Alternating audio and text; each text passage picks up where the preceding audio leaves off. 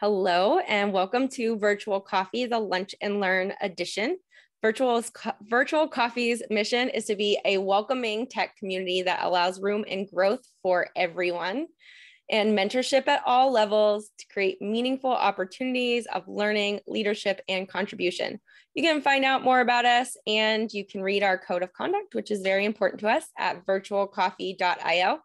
We are very, very excited today to be getting started with an onboarding to Web3 from Rahat.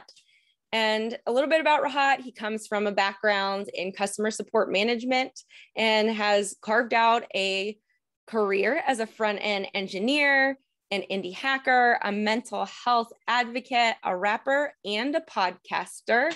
I feel like there's like a nice rhythm to that list of things. I didn't write it, Rahat did, so he can have credit. Despite his long list of activities, he believes that every hustle needs to come with some self-care and promotes that as the founder of a mental health startup, Whimser, and open source mental health project, the Skylar Project. So thank you so much, Rahat, for being here with us today and for onboarding us into Web3. Thank you. So I have a little presentation, a few slides, but feel free to ask questions whenever. I know it's probably like a confusing topic, a very new thing, and happy to help you all jump into this rabbit hole that I jumped into a few months ago. I will share my screen. Where's the button? Okay.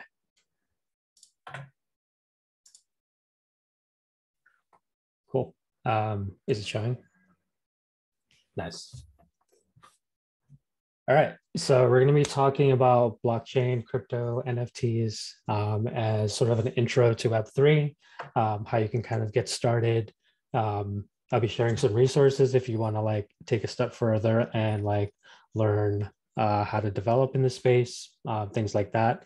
This is hopefully just going to be kind of like a high level overview of some of the concepts just to get you kind of onboarded with some of the language and some of the things that people are talking about in the space. So Web3, before I continue, the way that I kind of look at Web3 is so Web 1 was, I guess, the read-only sort of web, where you had a bunch of HTML documents, you just see some websites, read some stuff, and that's pretty much it. Web 2 is kind of like your Twitters and Facebooks and all that, where you can actually interact with stuff. And there's both the reading and writing not transactions, that's later, reading and writing stuff that happens to databases and all that. And it's more interactive, right? Now, Web 3 is where we have this concept of actual transactions that are native to the space happening. And this whole thing is sort of gonna break that down a little bit. So the things that we're gonna be covering are, first off, what's a blockchain, wallets and tokens, dApps or decentralized applications, and then the most controversial one, NFTs.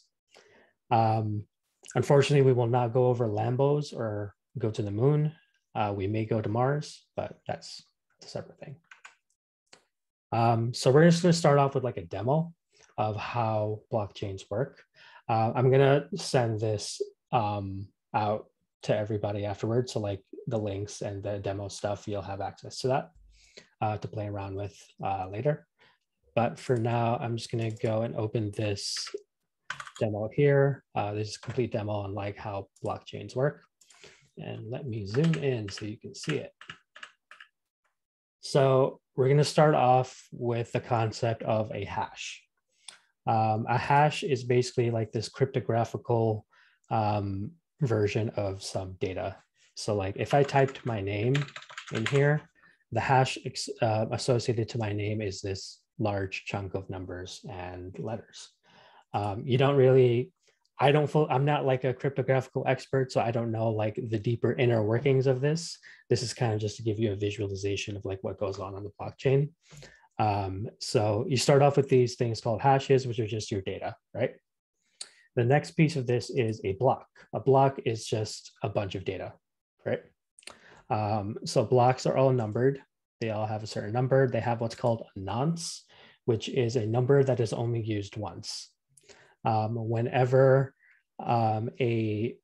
and we'll talk about mining in a second, but the blockchain exists because we have these wonderful people called miners who set up their computers to validate all of our transactions whenever we want to interact with Ethereum.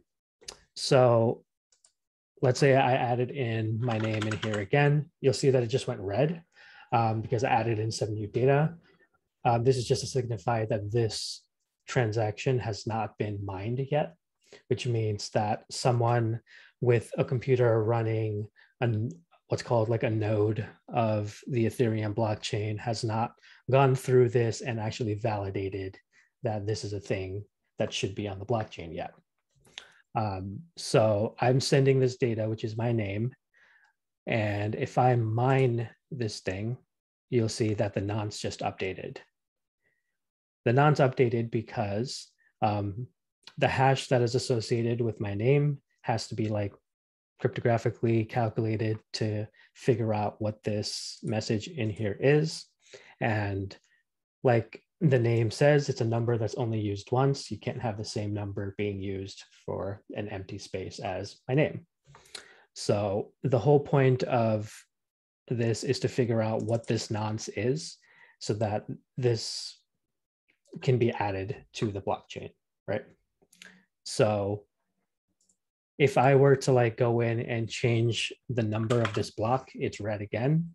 And if I remine it, the nonce changes because now we're on a different block.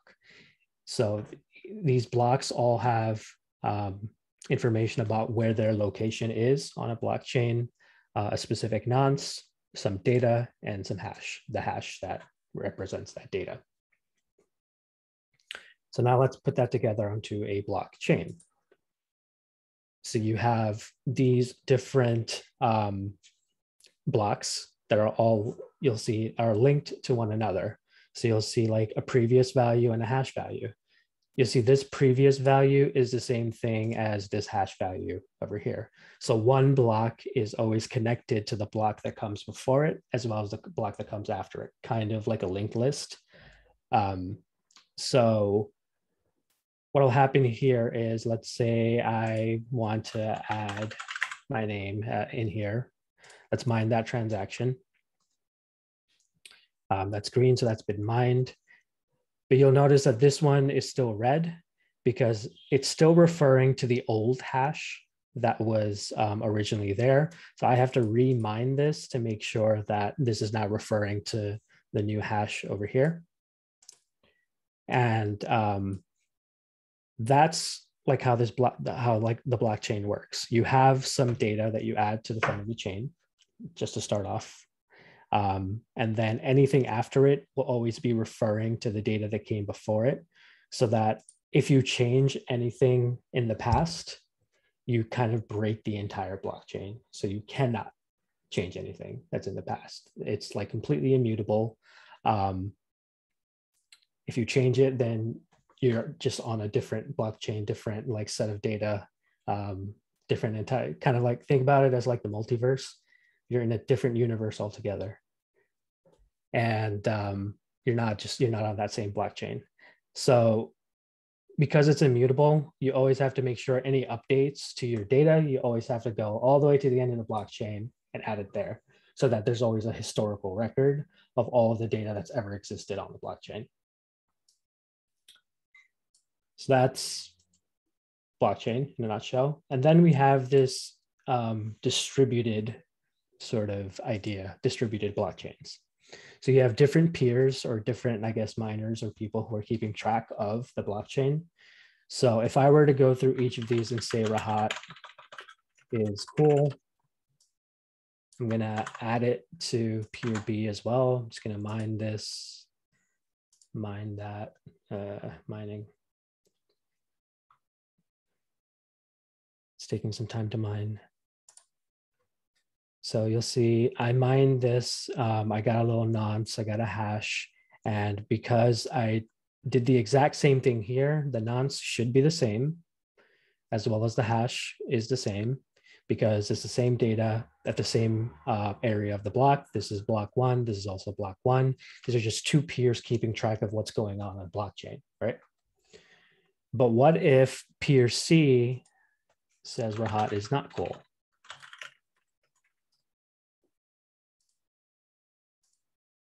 We say Rahat is not cool, which is not true. You'll see that the nonce here is different. The hash is also different. So how do we decide which blockchain is correct, which peer has the correct data? You look basically at all of the other peers and you consolidate that data. Like, okay, so peer A says Rahat is cool, peer B says Rahat is cool, peer C says Rahat is not cool. 2 out of 3 wins, Rahat is cool. So if you're trying to do some like weird stuff, you're going into the blockchain to like change some data that historically happened in the past because you want to, scam people and stuff. It's a lot harder to do that because not only do you have to update it here, as well as every single blockchain that came after it, you also have to make sure that all of these other peers also have your new updated data. So like, it's super hard to like do anything fraudulent, at least in that sense of like going back, changing transactions, changing data that's happened in the past. And there's like a good level of safety there that the blockchain gives you. So why do you care? What does this have to do with cryptos, Lambos, and NFTs? What this data, or this is kind of like the underlying technology that powers things like Bitcoin, Ethereum, and all that. The data itself here, we've just got some strings, but the data itself can be like a ledger of transactions, which is how you get your cryptocurrencies. Can be JPEGs, can be anything, whatever you want it to be. And these are like the different use cases of like putting different types of data on the blockchain and using it for, whatever use cases that you have. I do want to maybe stop there for a second. Does anyone have any like blockchain questions? I had a quick question. I dropped it in the chat. What's a Lambo? A Lamborghini, a very expensive car. Oh, okay. You were talking about a car. Okay, I thought you meant it Yes. in the context of like, I thought it was some special addition to the blockchain. Okay, it's what I thought it is then. Okay, never mind. Kirk has his hand raised. Yes, I do. Just to, I don't know, maybe you covered this at the beginning and I didn't quite get it, but what we're looking at here right now is sort of I don't know, call it like a sort of self-contained blockchain implementation. Right. Okay. So like this, just for in the context of this site under the hood, like it's like maintaining sort of the same structures that you would see in a like fully distributed blockchain, but just here. Exactly. And, right. Okay. And let's say I wanted to access like one of the more popular ones that want like it's just, that's just done not just on like a single instance or a single server level, but just like fully distributed. Correct. Cool. Matt? Yeah, thanks. Rahat, is mining the process of taking the data and generating the nonce? Exactly. Yeah. The nonce is like, yeah, the nonce is the end value of like what the miner is trying to get to. So yeah, you're taking that data and generating that nonce. So when people talk about like mining as a process of solving little programming puzzles, really there's some sort of criteria the nonce has to satisfy that has like some level of difficulty of generating, and mining is the process of taking that data and then finding that nonce, and presumably the first computer to do that mined the blockchain. Yeah, yep. Is that okay? Cool. That's cool. Yep. I also have a question in the chat. Is a blockchain a data structure? So I guess you could look at like the blocks themselves as a data structure. Maybe the blockchain as like a database, basically, if you want to refer to it as that. So each of these blocks is like the actual data structures that hold all of the things that you want them to hold. And we've got another question. Is it possible that someone could have a majority of servers working for them that could wrongly change the consensus values for the chain? I think at this point, it's probably extremely hard to do that, just because of the number of people that are currently mining the blockchain, so like all over the world. You could, in theory, create a new blockchain and then, have a bunch of miners, I guess, under your control, maybe, or whatever. But doing something like that would be extremely difficult. Could I jump in for a second? That was my question. Yeah. How many miners are out there? Is there a number known for that? I think there's a known number. I can't tell you right off the top of my head, but there's a very significant number. There's like entire buildings of people doing this stuff. Millions or tens of millions or hundreds of thousands? Probably in the millions. Yeah. And like more and more people are doing it like every day. So it's numbers just going up. Kind of follow up to Matt's question. So, I mean, so if we think about something like the blockchain that supports things like Bitcoin, that's like obviously massive. Mm-hmm. But say Kirk, I'm like, I'm going to make my own currency, Kirk coin. It's going to be great. And Kirkcoin did not work out. Yeah, what happened to Kirkcoin? We have lost Kirkcoin. That's it.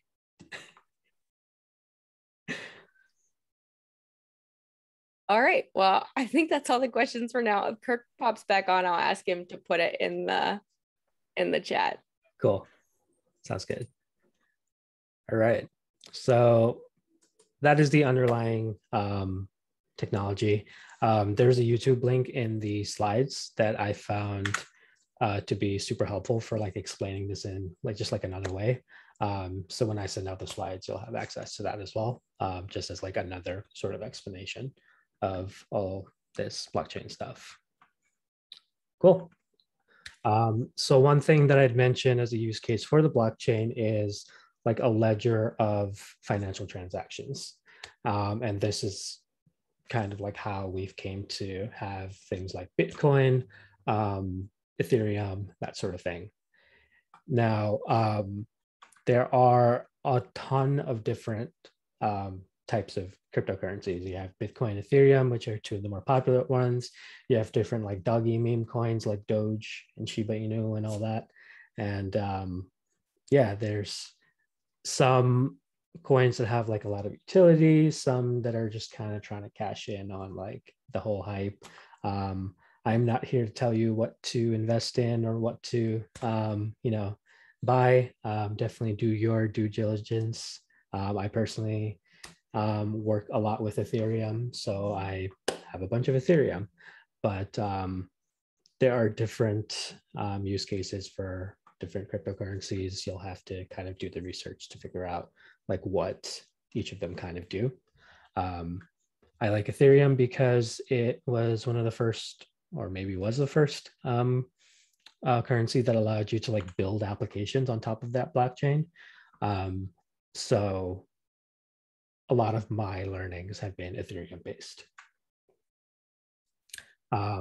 So first off, like how do you actually get any of these cryptocurrencies? There are websites out there like Coinbase. I think Robinhood lets you do it too. And like different exchanges online where you can like basically exchange US dollars for coins for Ethereum. You do have the option of just like kind of leaving it on those exchanges, but that would not be very decentralized. You should move your money into a place where you own it and is not controlled by a corporation or an exchange that can at any point in time pull the rug out from under you and take all your crypto, which is where wallets come into play. Where do I put my crypto? I'm going to give you a quick demo of one of the wallets that I use. It's called MetaMask. MetaMask is a very popular one. It comes in like a little browser extension form. Did the browser extension show?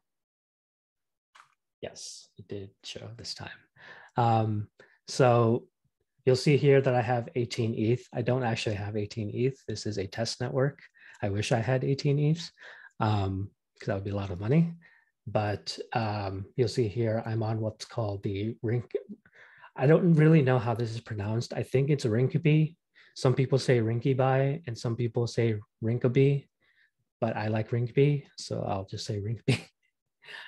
It's one of the test Ethereum networks where you can basically get like a bunch of, I guess what are called, I guess like test currency, so fake coins that you can use to like test out your applications because it can get very expensive to deploy a dApp onto like Ethereum, and this lets you kind of like play around with things and put it on an actual like test blockchain without having to spend a lot of money. There are things called faucets, which you can just look at Google for like a Rinkeby test faucet. You go on there, do some verification, and they will just send you like a bunch of coins to develop with. And so that's how I got these 18 ETHs through one of those faucets. And you'll see that I've got like a bunch of different transactions here. These are just like different contracts I've been working with. And there's a bunch of different test networks. There's like, you have your like Ethereum main network. There's these different test networks. There are what's called like layer 2 networks, which are different Ethereum solutions or stuff that are built on Ethereum solutions that make it more scalable and eco-friendly. So I've been messing around with some of these as well. One popular one that came out is called Arbitrum. This one is also very popular. It's called Matic, which is associated to a company called Polygon. They do like a lot of cheaper deployments and transactions. The reason they say cheaper is because like those transactions that we talked about when I was doing the blockchain demo, in order to mine those transactions, it costs money. You have to pay the people who are mining this for you. Otherwise, they just wouldn't give you all that computing power for free.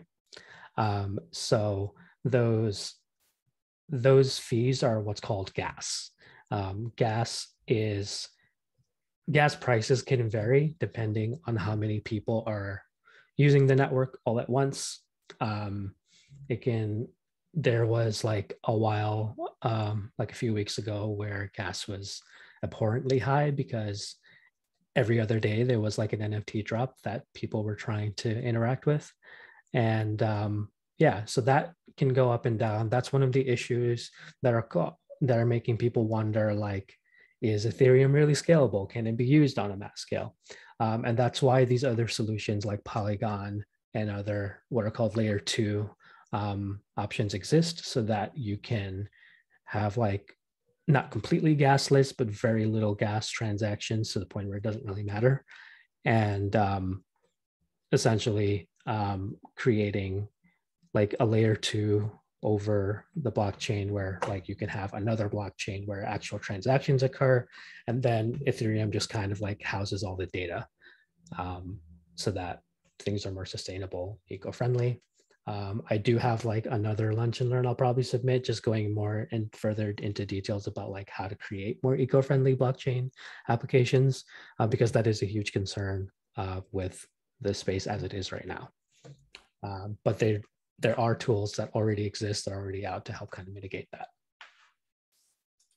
So yeah, I've got MetaMask wallet. There are other types of wallets, mobile wallets. I think MetaMask has a mobile application too. One nice one that I'm really trying to try out is Rainbow, which has a really nice UI, but I don't think it's out for Android yet, and I'm an Android user. They don't love us. So hopefully at some point there will be one, but definitely those are good places to hold your crypto. You can also buy like hardware wallets, which are kind of like little USB drives you connect to your computer and you put your crypto onto that hard drive, which is another way of housing all of your stuff. So that's a wallet. You do need a wallet to interact with the different applications that exist in the Web3 space, because everything is like transaction based kind of. If you're interested in building these dApps, there are a couple of different routes you can take with that.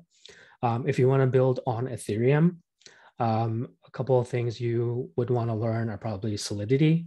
Solidity is a programming language for making what are called smart contracts.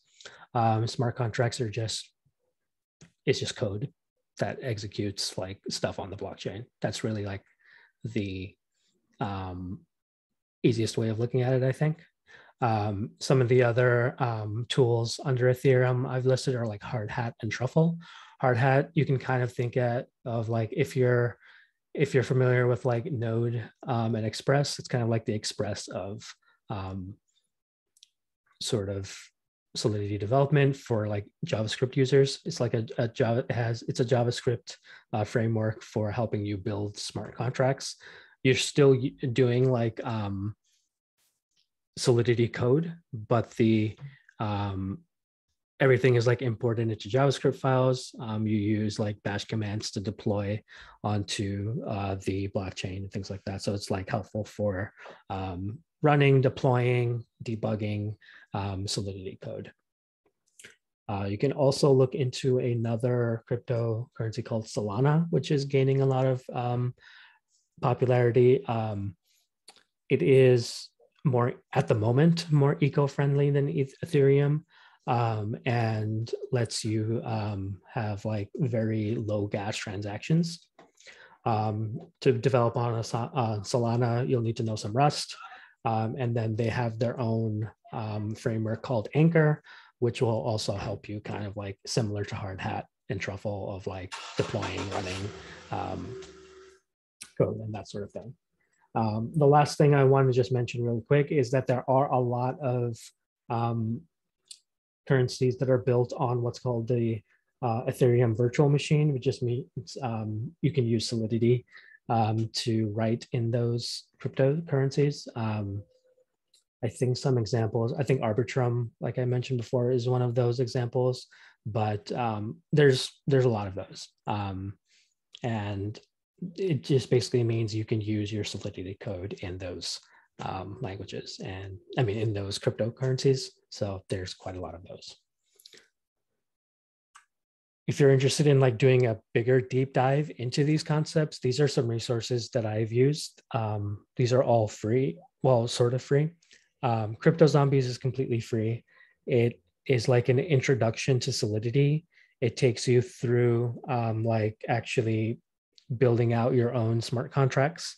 And what you do is build out this zombie factory that creates zombies that can eat crypto kittens. And basically, yeah, they become zombies too, I think, or something like that. But it's just a really fun way of learning Solidity. You write all the code to actually have the zombies do their thing. And yeah, it's a really cool introduction to Solidity itself if you just want to cover like the fundamentals and basic concepts. Once you've done that, you've got a little bit of Solidity. I highly recommend checking out BuildSpace. I think a couple of you might actually be in an upcoming cohort. I did 2 of their cohorts. I did their introduction to Solidity and like Web3 development and building smart contracts. Like they have you build a smart contract, connect it to a front end, deploy it on a test network and everything. So you get to go through the whole process. They usually do it with like starting off as there's like a kickoff live stream, and then you can do like a bunch of co-working sessions with other people in your cohort as you go through the course, which is like text-based and video-based, combination of the two. This is also completely free. Definitely check that out. The third thing that I wanted to mention is developer DAO. The concept of a DAO is another lunch and learn. There's like a whole thing there, but developer DAO was started by Nader Dabit. He's a, I forget the term, a developer advocate. How did I forget that? A developer advocate who works at a Web3 startup called Edge and Node. He started this as like a way for people who are interested in, Web3 development to come together, a little bit of a community, learn from each other and things like that. This one is kind of free, kind of not. In order to get in, you have to mint an NFT, which is free, but you have to pay for the gas. And I think that's a perfect segue into NFTs. But before we get into NFTs, any questions so far about these resources or anything else? We've got one question in the chat. What's the minimum skill set for build space? If you know JavaScript, you know React, and if you've done like the first lesson on crypto zombies, I think you'll have a decent time at understanding things. And what benefits will you get from building dApps? So, you can look at it the same way as building regular apps, just getting some, experience in the space. In this case, you're just building like a decentralized application. dApps are built on the blockchain, so you get the benefits of like the immutability of the blockchain, things like that. And hopefully that answers that question. I'm gonna also throw a link for Decentrology dApp Starter in the chat. They're our sponsor for Hacktoberfest this month. And so they've got some cool stuff you can check out with their dApp Starter and in their Discord. I think, let's see. Do you have to know front-end development to build dApps? Theoretically, no, you can just like stick to smart contract development. So just like building the actual smart contracts and leaving like the UI bits to, front-end devs. So if you just want to kind of like stay in like the Solidity space or the Rust area or wherever, that's just kind of like the back-endy kind of stuff, you can definitely do that. I think this build space is more probably like a sort of a full stack blockchain development course. All right, that's good. We're ready to move on. Cool. So the last part of this is NFTs, or non-fungible tokens. So this is a hot topic, the last topic that we'll cover. NFTs are, so going back a bit, what does NFT stand for? Non-fungible token. What does that mean? A fungible token is something, let's say I had like a $5 bill and Becca had a $5 bill and we exchanged our $5 bills. We both still have $5 bills, right? There's no real difference in our exchange of what we did. An NFT is, so that's like a fungible token, that $5 bill. An NFT is something that's more like one of a kind, right? You have this super rare signed baseball card that is like encased in some like super high tech thing so that it never deteriorates or whatever. That is a non-fungible token. Only one of that thing exists, and it has some value or some utility or whatever. And the most popular use case of NFTs at the moment is all of these like kind of profile pictures and different art and JPEG stuff that you're seeing. So a lot of people kind of equate NFTs to just being JPEGs, which is not the case. NFT is referring to like a store of data or value on the blockchain, which can be a JPEG and is generally a JPEG in our current crypto online world, but it does not have to be. A ticket to a concert can be an NFT. A medical records can be NFTs. A deed to a house can be an NFT. And these are all cool use cases that you can probably use outside of just JPEGs for like ways that NFTs can actually be helpful in the real world. Because if you have some like immutable deed regarding like a house, there's like a more guarded sense of ownership, but like who owns that house. So if there's like any disputes in like a family type of thing, the NFT just tells you like, no, this is the person that owns it. And one thing that I personally enjoy about NFTs and that I'm doing a lot of research into is like creating like a gaming economy around NFTs. My current project in NFTs, I'm not going to show it. If you want to learn more about it, you can talk to me, but is around gaming and NFTs. And I think that's an incredible kind of use case for it. If you've ever played a game and bought like, I don't know, like a power up or a weapon for your character or anything like that, you've essentially bought an NFT. That the whole concept of an NFT has existed for a very long time. It's just been popularized now with like these different JPEGs and stuff that are out there. Now, a lot of people can see NFTs as scams. There are lots of scams among NFTs. Lots of NFTs don't actually have any utility and value. Again, that is up to your due diligence and seeing like what this NFT represents, what utility you get from it, because there are some pretty cool ones. I think like Gary Vee put out one called V Friends, where like if you own one of these V Friends, you can like FaceTime with him once a year.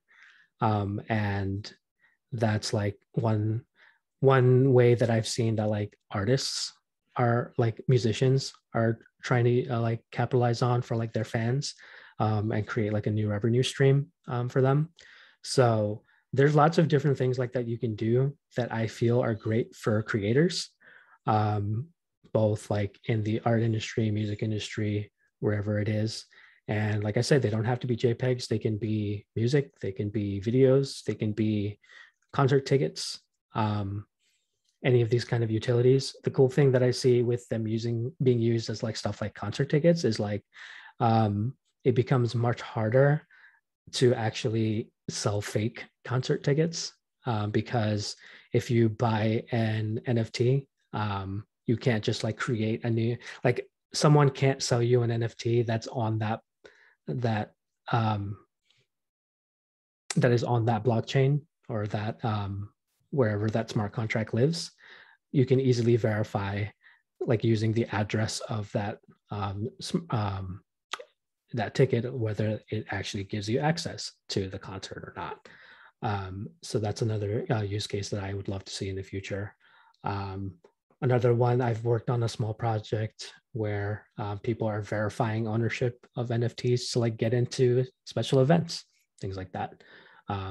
So there's a lot of different things you can do with NFTs beyond just being a JPEG. Again, if you ever want to purchase an NFT or buy one, just look into the community, look into what they're doing with it before you do so. And that will probably help you stay away from the rug pulls and scams that exist out there because there are plenty of those. And yeah, I mean, the last thing that I kind of want to end with is actually minting an NFT together. I would like to thank Kirk for allowing me to mint this one. Can we pause before this? Yes. Just real quick, because we had a question in the chat. If we have a deed of a house NFT, right? Mm-hmm. And the house is sold, can it be updated and still non-fungible? Yeah, so basically the ownership of that NFT would be transferred to someone else. So the ownership of that NFT is not, I guess, like, it's like, it depends on which wallet, I guess, that it lives in. So if I were to transfer that from my wallet to, I don't know, Becca bought a house for me and I transferred it to her wallet, Becca now has that NFT in her wallet, and that signifies her ownership of that house. Awesome. Now for the big reveal. So here is a website for like looking up different NFTs that you might want to buy or invest in. It's called OpenSea. It's one of the more popular ones.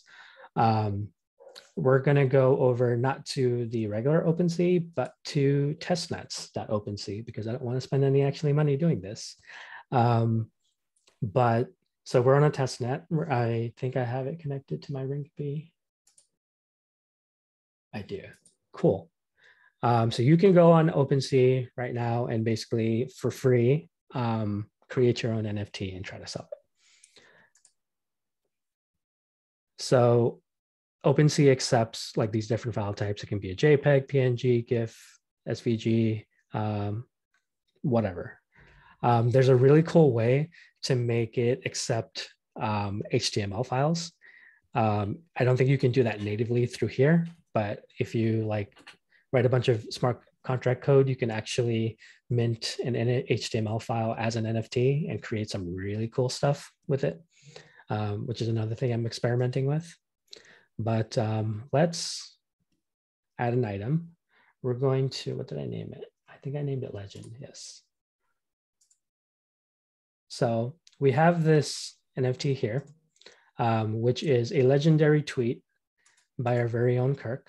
Why is, I really hate that it cropped it this way and you can't see Kirk's actual tweet. No. Okay, so this was Kirk's legendary tweet of creating a function named Missy Elliott, and then Missy Elliott actually responded to that tweet. So we're gonna name it legendary tweet. You can have like some external link, maybe like a detail page for the item. Maybe you want to link to the actual tweet itself. I'm gonna leave it blank for now. You can put in a description. Kirk's legendary tweet. Even though we're minting this, technically you can buy it if you have some Rinkeby test ETH. So it won't actually be worth anything, but you can technically buy this. So some NFTs have like different properties or traits. So if you've ever seen like those different like Bored Apes or cyberpunks, they all kind of look the same but have different traits of like different eyewear, different colors, or different facial expressions or things like that. These are like the different traits and things that can be put into this area here. Again, like this is just like the UI. This is not a good way to like actually put out a full collection. You want to do that through code. Because I don't know if you want to do this for like 10,000 different images, which is what a lot of these things are. But we'll say there's a supply of one. You'll see which blockchain you're putting this out on. I'm putting this out on Rinkeby. Looks like they, for test networks, they support these other two networks as well. Freeze metadata. So you can have metadata on your NFT that is both like, what's the word again?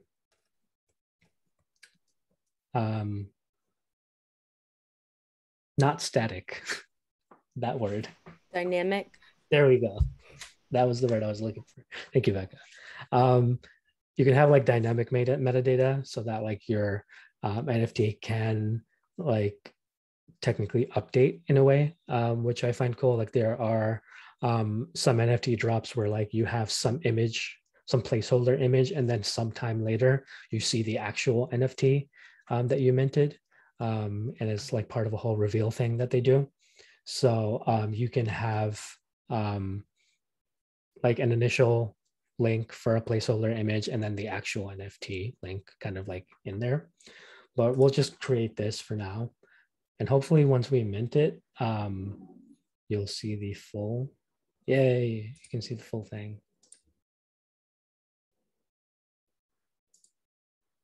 Cool. So this is an NFT of Kirk's legendary tweet. And I'm gonna, can I set, you can actually come in here and offer me some fake Rinkeby ETH for this. I will link this in the chat so y'all can check it out.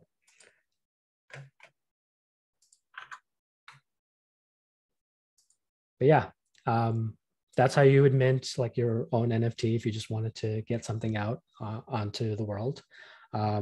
Some of the resources like BuildSpace has an actual full course on like how you can do this with code, because like I said, no one wants to do this 10,000 times. But yeah, that is the end of the Web3 onboarding. Happy to take any more questions. Got a couple of questions in the chat. So let's see. One of the questions is, could you associate an NFT with a physical item like a handbag? So if you want to say like, this is a designer handbag and you can validate that with an NFT, does it work like that? In theory, yes. I think I've seen a few people try something like that. I think what might be like, what I feel is probably a better use case for like physical goods is like, maybe if there's like a popular drop, like of like, it's impossible to buy a PS5 still. Maybe you can like have an NFT sold to people and they can use that NFT to claim a PS5. And I think a use case like that where you use the NFT to like claim an item is probably better, because if you have like some physical good with it and you sell the NFT, like there's nothing preventing you from just still keeping that physical good for yourself. So yeah, there's that. I think Disney's going to use it for Fast Pass at all their parks. That's you get cool. the Disney Fast Pass NFT.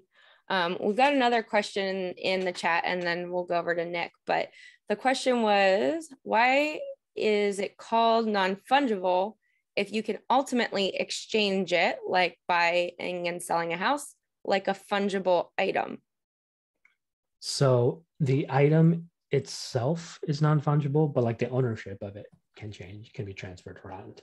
I can, like, if you're looking at like a very rare, one of a kind baseball card, let's say, like if I give you or sell you the card, you're now the owner of it, but the item itself hasn't changed. The item itself is still the same thing. So yeah, I think that might be a good way to sort of think about it. Awesome. I like that. Go ahead, Nick. Yeah, I had a question about the test nets and stuff. I'm still new to all this stuff.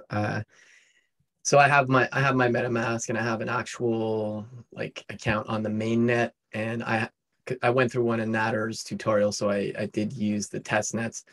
But what happens if, like, say I used my actual account that has my real ETH in it, and just like if I accidentally, you can switch, like in MetaMask, you can switch the nets, the networks. What if I accidentally was using my real ETH account in the test net? Like, I imagine the fake ETH would get added there, but it's not real ETH. So I don't know if I feel like somebody's probably done this by accident. So I'm just curious what would happen in that case. It's like, do those transactions just become invalid or not even appear on the mainnet? Or so those transactions wouldn't even be able to happen because they are on different networks. So they're not actually compatible.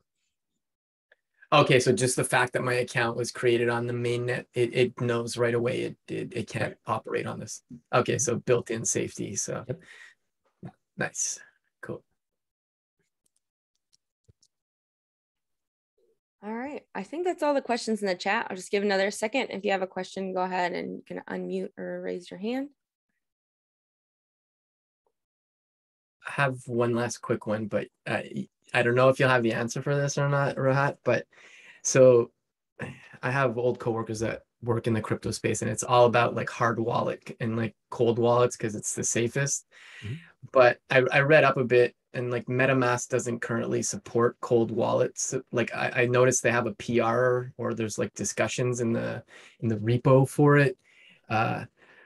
I'm wondering what that means for folks using MetaMask right now. Like, if you know what I mean, like how safe is it if it's just a soft hot wallet and not a cold wallet? Yeah, I think like I guess my opinion of it is like you would probably just want to put whatever funds in MetaMask that you feel comfortable just like using probably on a regular basis. So kind of thinking about it as like MetaMask would be like the wallet that you carry around with some cash, you know, on you as a person. And Okay. that's, you know, where you do your main transactions. And then maybe your cold wallet would be like your, I don't know, your bank or something where you put like the majority of your funds. Okay, gotcha. So kind of like checking savings account. Yeah. Like if we go with the old school analogy. Okay. Right. Cool. All right. Thanks. All right. Well, I think that's it. Rahat, thank you so much. That was a lot of information. You did a really good job of explaining it. Oh man, my Zoom is losing its mind. It just like four things pop up about it. So excellent. Thank you again so much. If you're watching this, you can find Rahat on Twitter. What is your Twitter handle? It is at Rahat Codes. And that will be linked in the YouTube video. Thanks for watching this. You can find out more about us on virtualcoffee.io. You can come hang out on Tuesday or Thursday. Bye.